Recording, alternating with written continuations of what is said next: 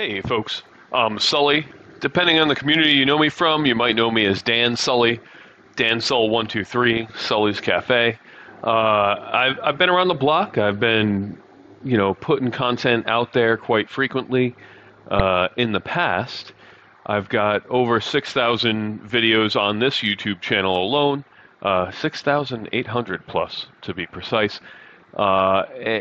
But lately I've been consuming a lot more content than I've been creating.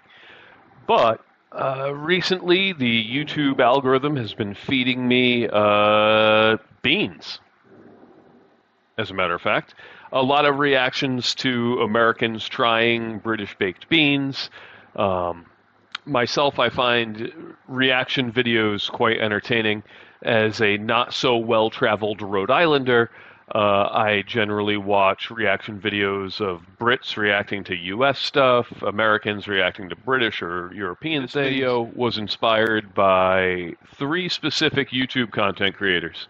I want to give a shout out to L3WG Reacts, the Jolly channel, as well as Joshua Weissman. So the Jolly channel had some American teens react to British baked beans recently, and to which L3WG or Lou reacted to that. So I myself am no stranger to British baked beans. I've tried them before. My lady and I really enjoy them. But these Heinz cans are extremely rare in the United States. I really have not seen one in stores in probably 2 years. So when I saw the internet reacting to British baked beans, I wanted to get in on it. So I actually decided to cook mine from scratch and found a recipe from Joshua Weissman, who I frequently like his food videos. So I was inspired by all three of those to get there and get this done and out on the internet. A lot of my efforts predate the terms content creator or influencer, but if you followed my blog and podcast in the past, Sully's Cafe at the Green Room. Also, I run a vlog with my lady. We call it Two Peas and a Prov. So I'm out there. I've been inspired to create some content again. I know it's not the highest quality. I do what I can. Trying to put my imposter syndrome aside and make some content. I hope you enjoy. All of the links to the original creators will be in the comments below. Give it the like, the subscribe, all that happy horse shit that people talk about. Just do it. So, one of the main components of beans on toast is toast. So that's going to require some bread. So, this is 500 grams of bread flour, 250 grams of water, 7 grams of instant yeast, 100 grams of sourdough discard, 10 grams of salt. I'm using pink Himalayan because that's what I had on hand. 15 grams of sugar. The original recipe calls for 20, but I found it a little too sweet. And 60 grams of butter. This will all turn into the loaf of bread from which I will make the toast. Starting by adding the water, sourdough discard, and flour together and mix until you get a dough. Now that a slightly shaggy dough has formed, we're going to let this rest for 30 minutes. And then we'll come back for a few more ingredients. Alright, I let that dough rest for 30 minutes, and now I'm going to add the salt, sugar, yeast, and butter, and knead it for about 3 to 10 minutes until a nice elasticy dough forms. In with the yeast, the sugar, the salt, and the butter. Now it's time to get to work. The kneading is now done. I'm going to let this rest for about an hour, then form a loaf and put it in the loaf pan. Here we go. Alrighty, it has been about an hour. The dough has doubled in size. Now I'm going to form a loaf out of it and then drop it in that pan to rise again. So I will take another short video in a second here.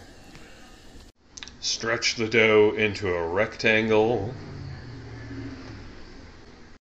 fold it lengthwise onto itself in thirds, so you get a little seam underneath, and then you roll it up.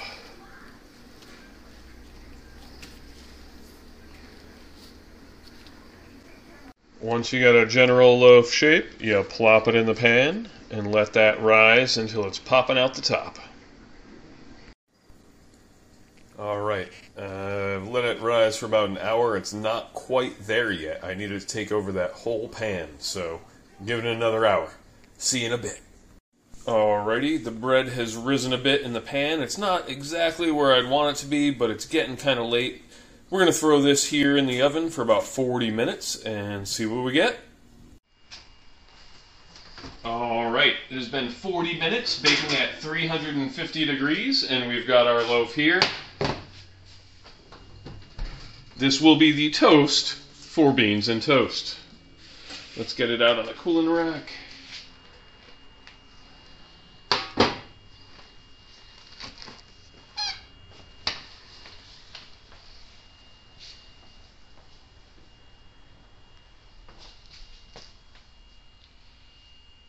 Alrighty, folks. I know beans on toast is normally made with that blue can of Heinz beans, but those are not particularly easy to find here in the United States, and I am more a DIY home cook.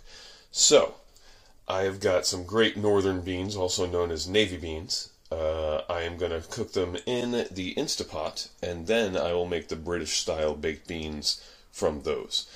The recipe I am following from Joshua Weissman calls for 3 cans of navy beans. Google says the equivalent of that is about a half cup of dry beans per can.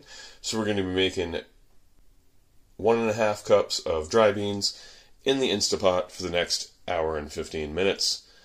We'll see you on the flip side. Alright, covered that 1.5 cups of beans in about a knuckles deep of water.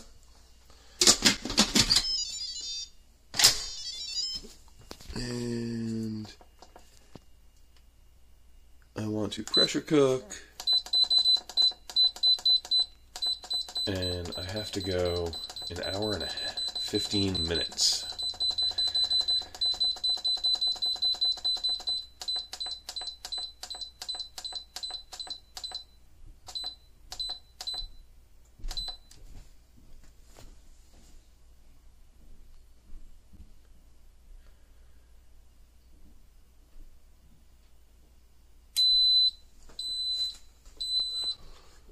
Oh, make sure the vent's sealed, Sully. There we go. Alrighty, the beans have pressure cooked and rested for about 45 minutes after. We're going to vent the steam here. Nothing coming up. So there are the beans. Now I've got to prep the sauce that those are going to be cooked in. So we're going to put the cap back on this for now, keep them warm. That was awkward. Over here, we've got the ingredients that are going to go into the sauce. There's a 1.5 cups of veggie stock. The recipe normally called for chicken stock, but my lady doesn't eat chicken, so we're going with the veggie stock. 3/4 cup of water, 1.5 tablespoons of tomato paste, 3.5 tablespoons of brown sugar, 1/3 cup of ketchup. It was supposed to be 3 cloves of garlic smashed, but I just had 1 giant clove, and 2 sprigs of sage fresh from my garden. So we're going to add the stock and the water and all the ingredients and bring this up to a boil.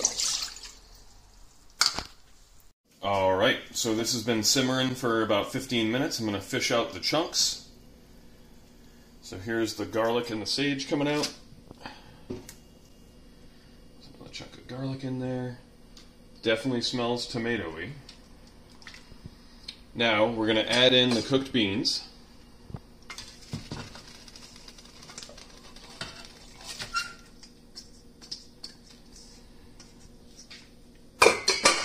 Give it a good stir. See how we're doing there.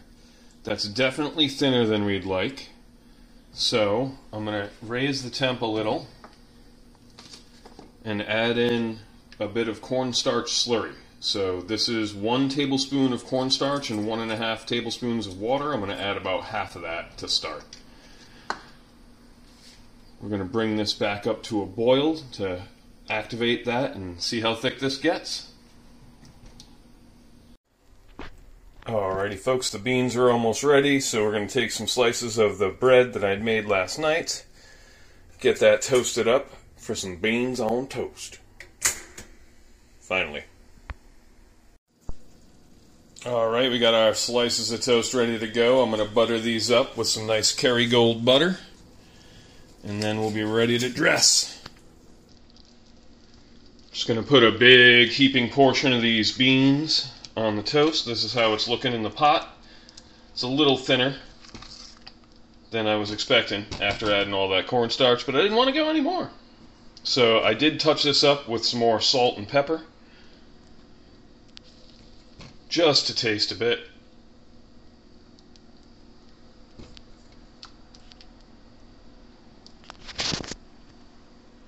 Admittedly, I have definitely had beans on toast before. But we can't always find the Heinz beans around here. So I went on the internet, and Joshua Wiseman had a baked beans breakfast from England, and we're going to try it here. So this was nice and toasty, but it's a little sogged now.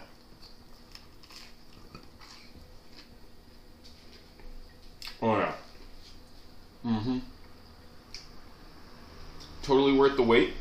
It is a little more complex than, say, your canned Heinz beans, but I do like to chef it up at home. So, thanks for watching the video, and have a good day. So, it was so good, I was so hungry I didn't talk enough about it. I just shoved it in my face, and I actually didn't want beans running down my beard as I was talking about it, but really delicious, well worth the time to make it from scratch. The complexity of the sage really comes through. I like using dried beans instead of the canned beans. You still can get a nice soft texture, but I think that it's going to last, the leftovers will last a little longer. I came back and topped it with an egg, so definitely, if you have the time, try to make this recipe for yourself, because it was really good. It wasn't so bad, right? It's okay. I can still put that out there. Maybe someone will dig it.